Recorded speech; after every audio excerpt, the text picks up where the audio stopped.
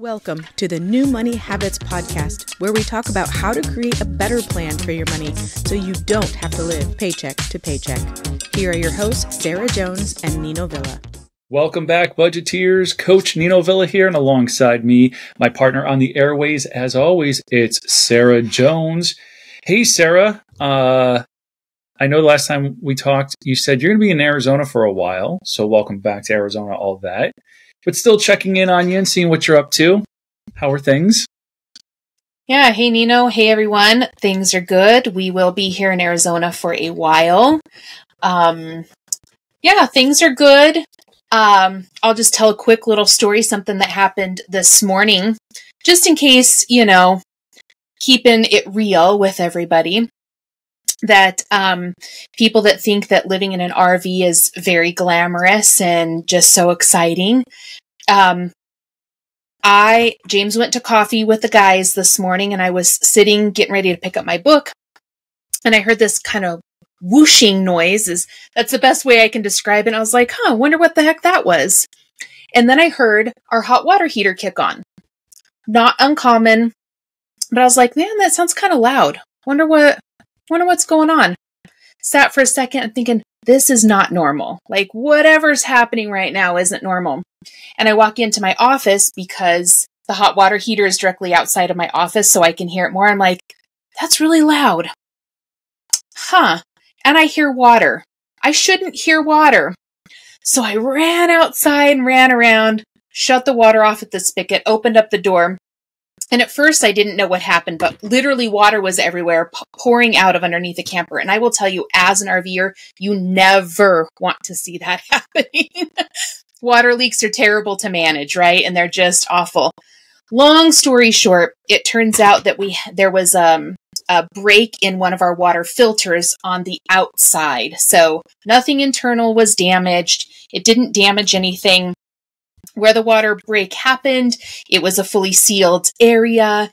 And as we did some more research, those filters it's very common for them. It's a design defect that we've now realized. So that was my morning, water leaks. So just in case any of you out there are thinking, boy, that sounds really fun.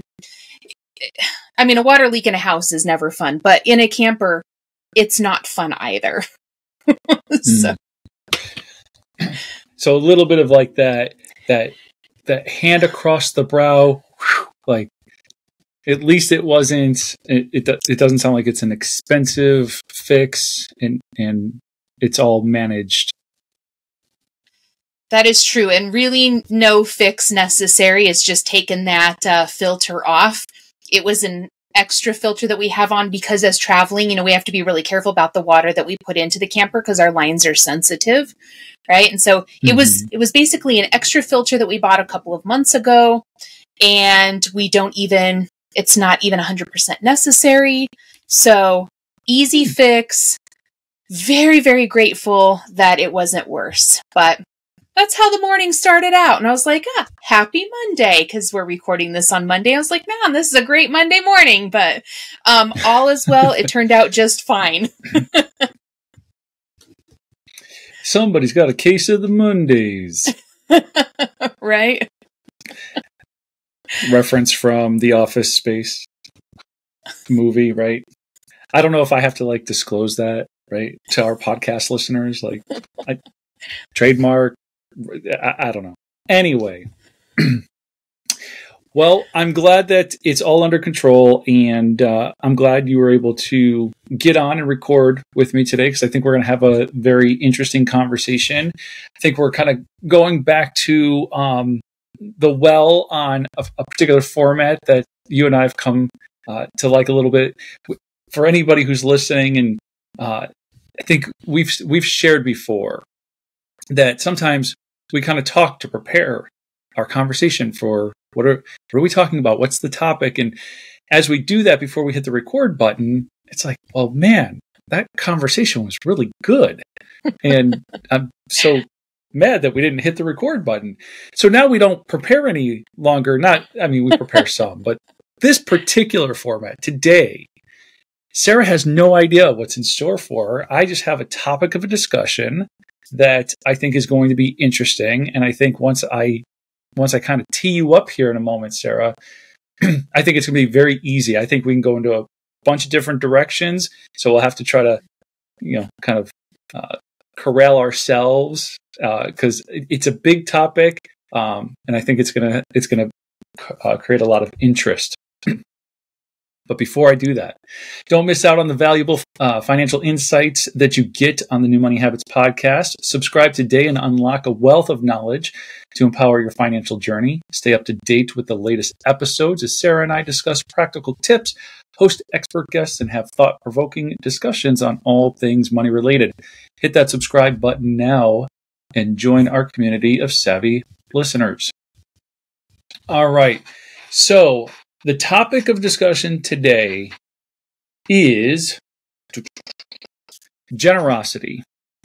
And so I just wanted to talk about the idea of being generous with our money. How do we insert generosity into our money plan?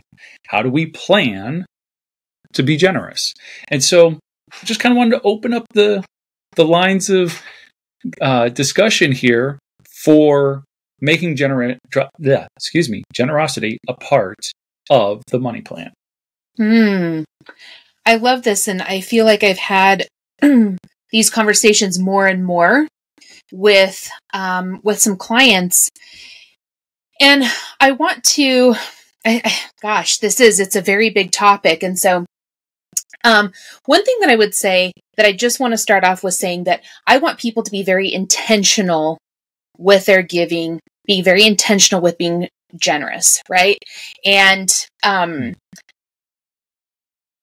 thing that I go through with clients is they say, well, I'm giving here and I'm giving there. And we really talk about why. Right? Because I want to know why it is that they're giving to these certain places, certain, charities, to their church, whatever it might be. Because there's a couple of different places that this can come from, right? It can come from a place of, I really want to be generous. This is part of what I believe. I've got the funds to be able to do this. I feel good about it. Or it can come from a place of, I feel like I have to. I am not worthy if I don't. I am told that I, need to. And so I want to get a good feeling of where is this coming from? So then we know, how to put it into our money plan, right? And knowing how to put it in your money plan, as you said, it's a big deal. This generally falls because I talk about money a little bit differently. We go in kind of values categories. And so for my clients, I say, where does this kind of fall in your values? How important is this for you? Where is this coming from, right? And then we look at, is this an essential? Is this a part of your non-negotiables? If it is, then it goes in that category. Those are placed a little bit higher in the priority list.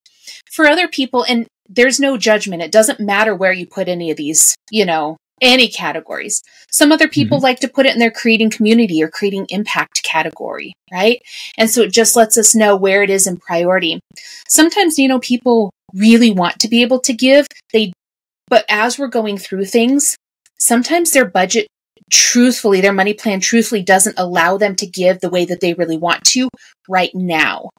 And I want to be really clear when I say this. This is a really hard topic for a lot of people, right? And so we talk through a lot of, what's really important right now for you and how can we get to a place if being generous is like the ultimate, I want to be able to give more. Then we look at, okay, what are some steps that we can take now? And I mean, I could go into a whole mountain climbing competition with this, right? Because there's so many different levels to giving and to being generous. But most importantly, I want clients to be intentional with it. I will say that when I talk to clients and I tell them, we don't just give.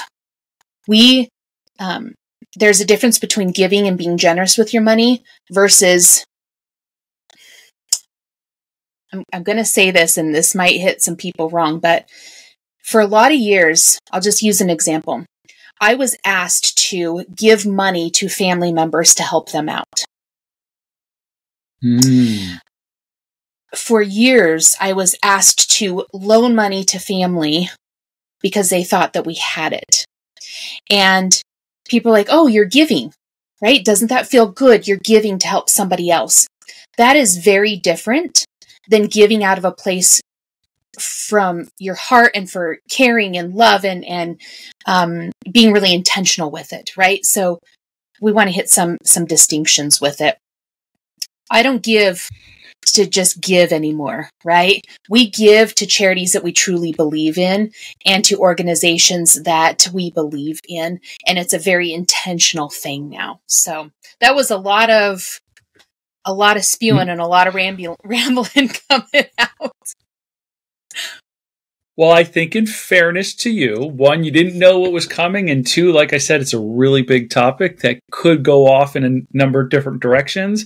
And so with no preparation, it was, wow, like, let me get my bearings about me. Where do I want to?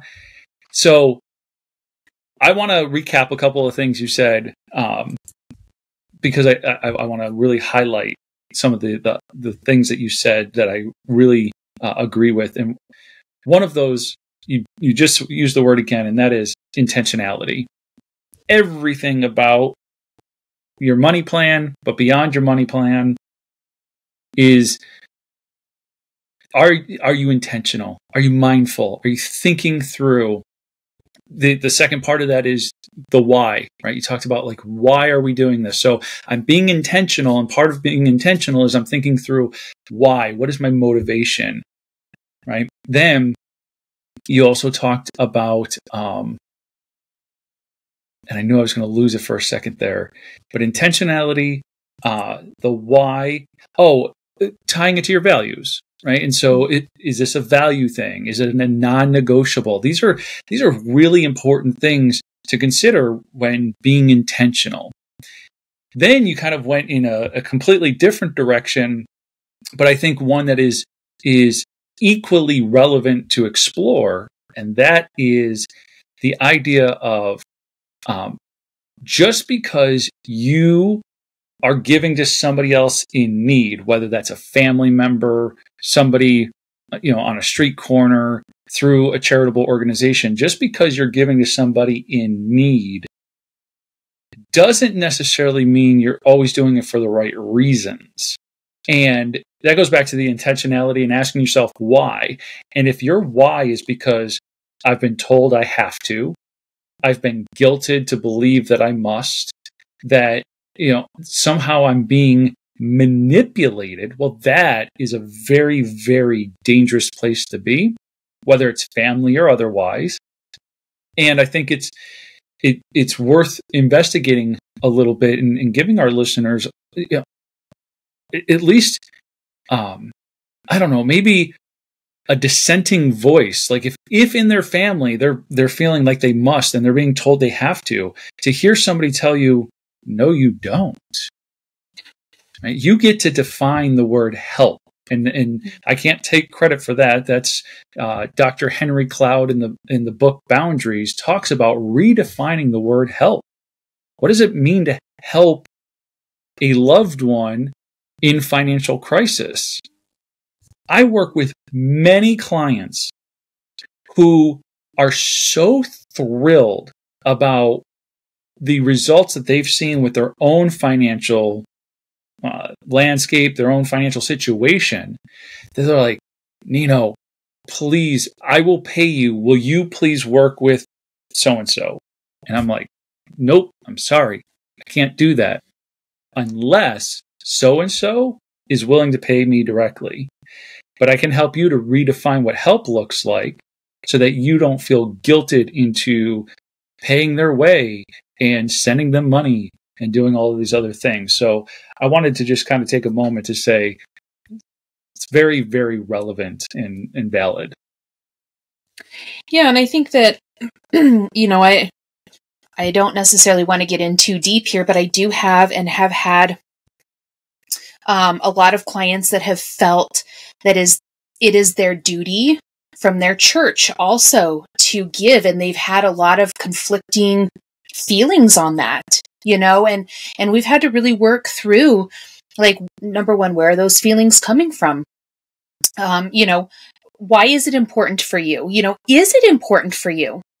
And I just want to say that it took me a lot of years to be able to see and to recognize that just because somebody was asking me, for help didn't mean I had to say yes. Like you said, it was really setting those boundaries, but I had to understand where the yes or no was coming from, right? I really had to understand why they were asking and what does it, I don't want to say necessarily benefit me, but what are my own values and my own feelings towards it, right?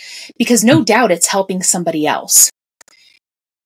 But we can't put ourselves in a position, I don't believe, to help other people more than what we're helping ourselves. And if we're in a really bad situation or we're not in a good place, that helping others isn't necessarily going to be helping us either. And it could be potentially putting us into a worse situation. And so I go through these conversations pretty deeply with my clients. And I've got some clients now that actually, the wife is on one side and the husband's on the other side of giving, yes, one thinks it's very important right now. It's a non-negotiable. And the other one's like, no, we have a lot of debt that we need to get taken care of. And I want to be able to get that so we can then be really intentional with how much we're giving. And so we're navigating that. I'm navigating that right now with some clients. And how do we determine then, do you give or do you not? How much and when?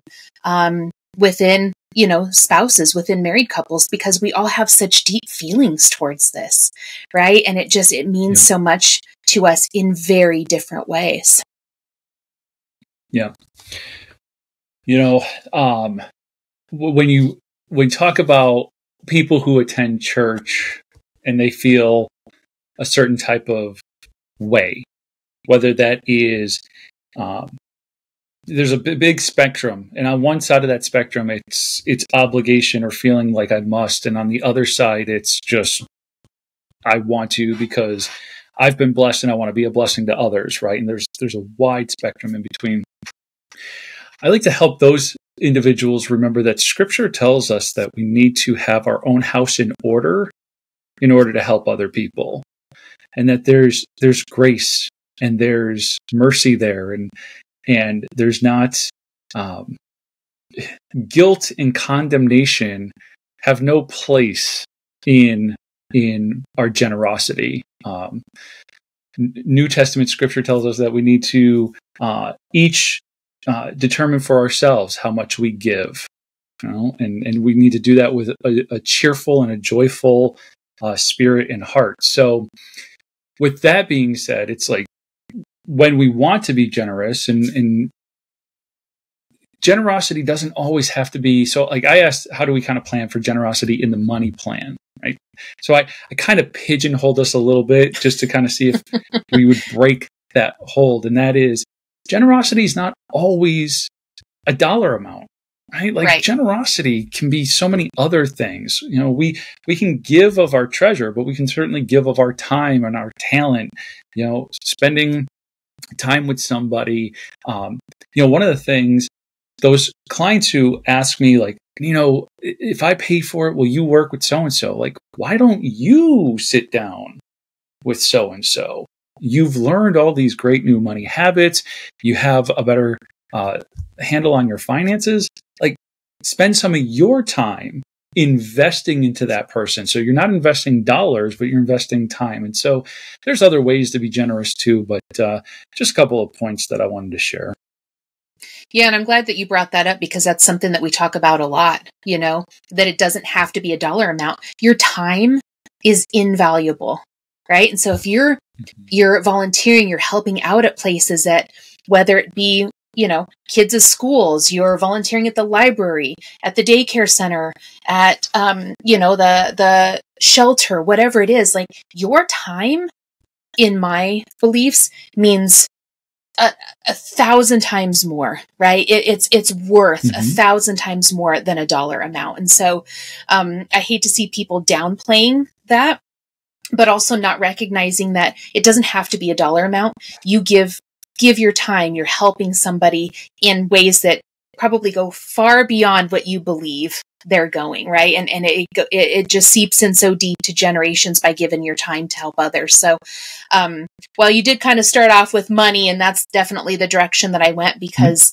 we talk about money here, but generosity comes in a lot of different ways. And I will say that, again, I just want to reiterate that there's no judgment, that if people give, and whether to charities, they tithe, whatever that might look like, there's no judgment if you choose not to right now either, right? There's no judgment if it's a non-negotiable.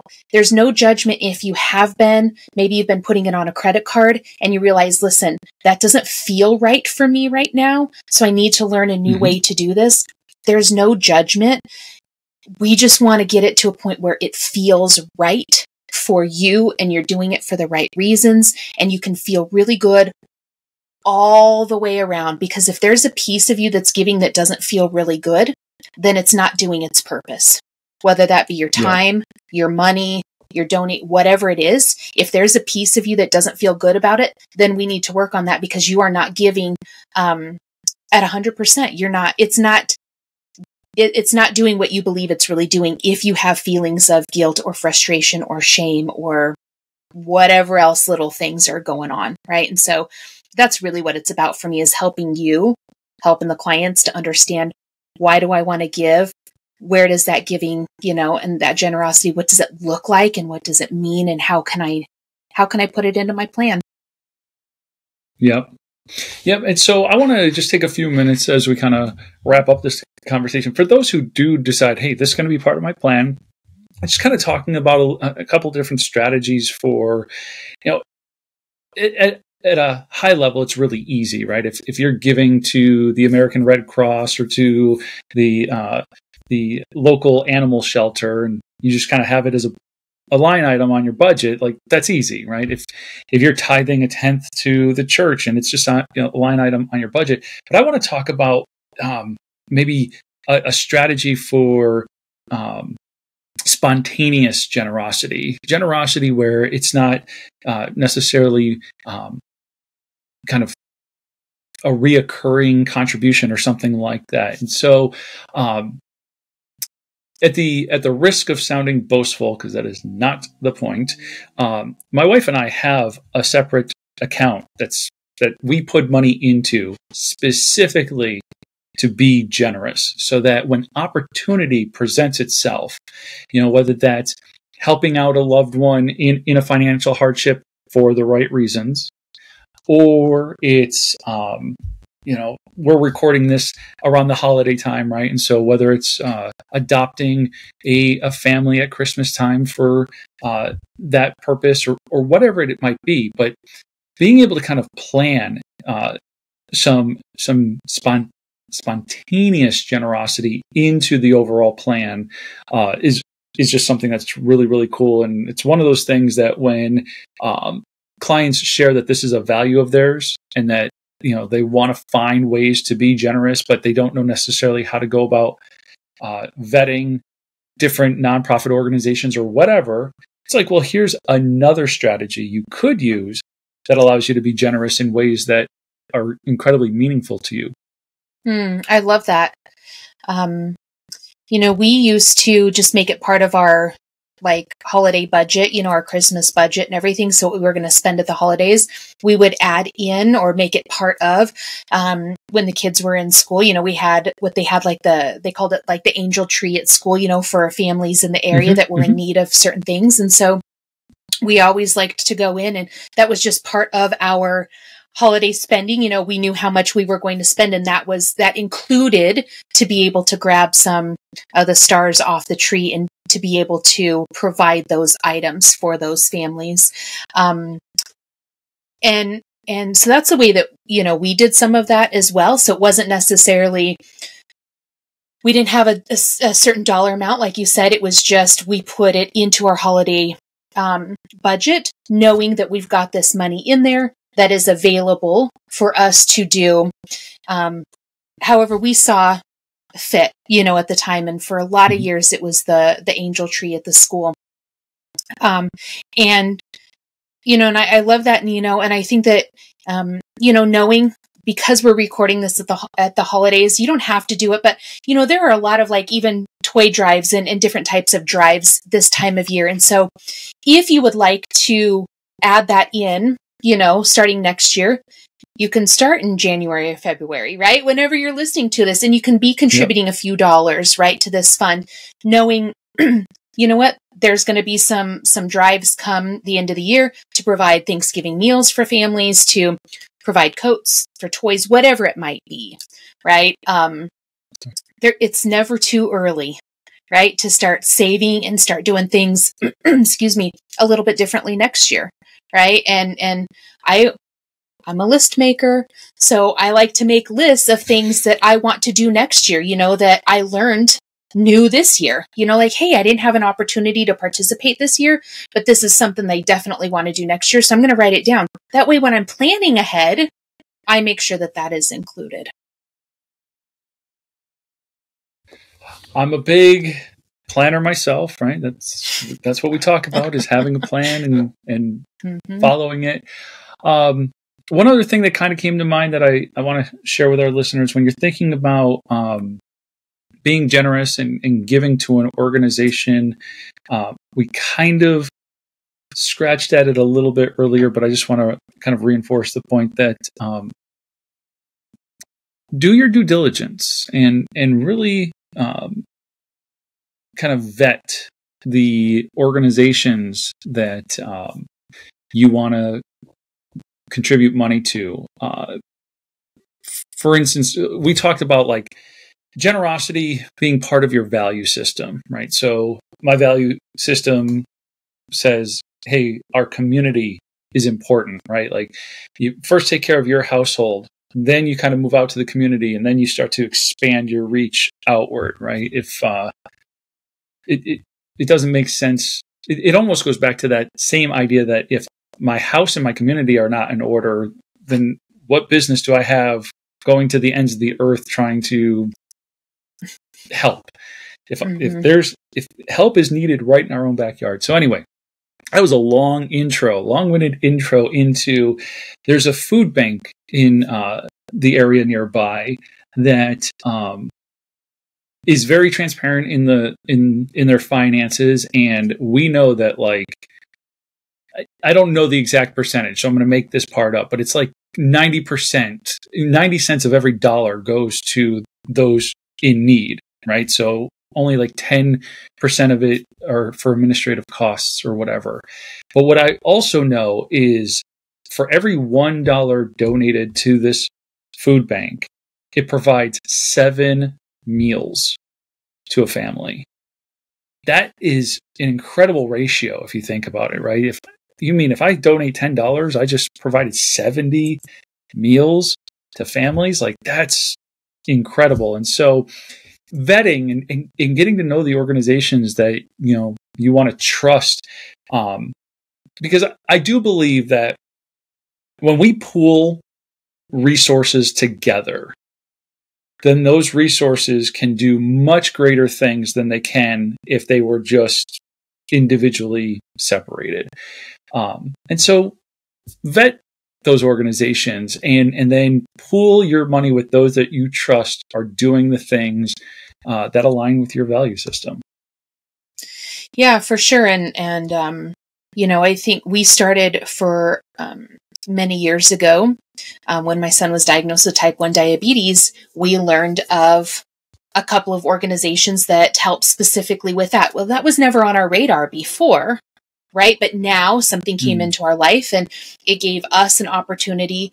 I volunteered hundreds and hundreds and hundreds of hours, right, to this organization. And also, we gave money as well because it was very close to us. And so I think that I think my point in this is saying that along those lines of vetting, really look at what's really important for you too, right? And look at maybe what's come into your life. And with that diagnosis with my son, our life literally changed. And that organization was a bridge to life we knew before and to a new life that we we had to learn, right? And so I think that there's a lot of ways to be generous, because then I was able then to help newly diagnosed families, right? To go through that grieving process and learn to live a different life going forward. And there's so many great things that you can just take and to see what you're really passionate about.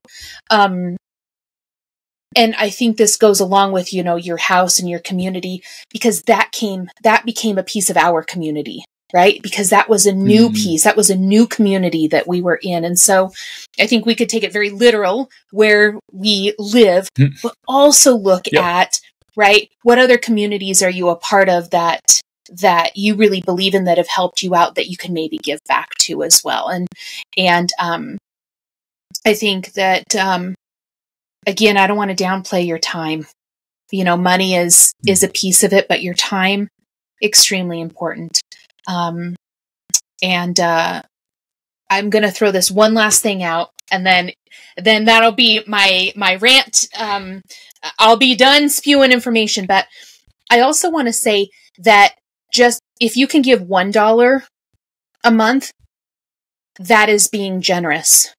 And if you can give $1,000 a month, that is also being generous. That the amount of money that you give has no bearing on the amount of generosity that you are giving, right? It is all the same.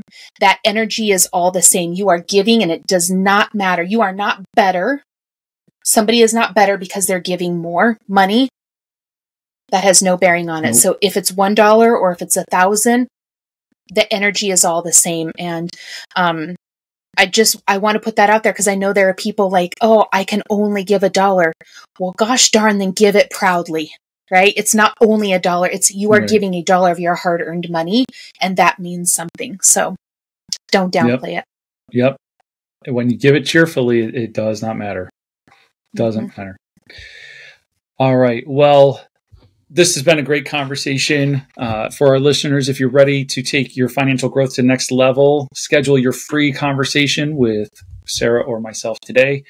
And during your personalized session, we'll discuss your specific financial goals. We'll gain clarity on your challenges and explore how working with a financial coach can accelerate your progress.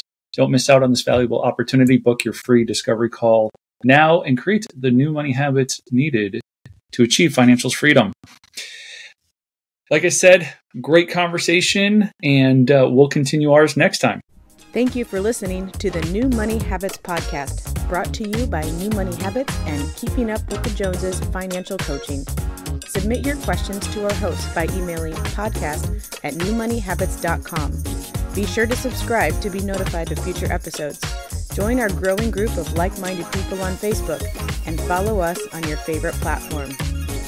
Music provided by Summer School.